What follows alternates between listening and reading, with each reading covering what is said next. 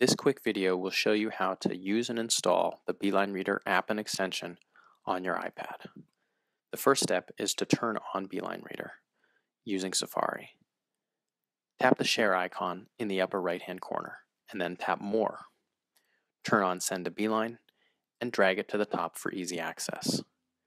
Do the same thing on the bottom row.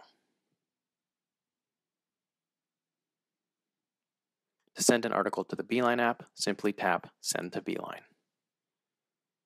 Now you can read the article within the BeeLine app.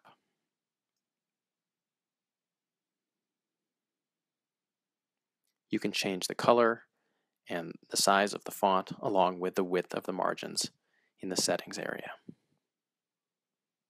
You can also read with BeeLine within Safari. Tap the Share button and then tap BeeLine it in the bottom row. That's all there is to it.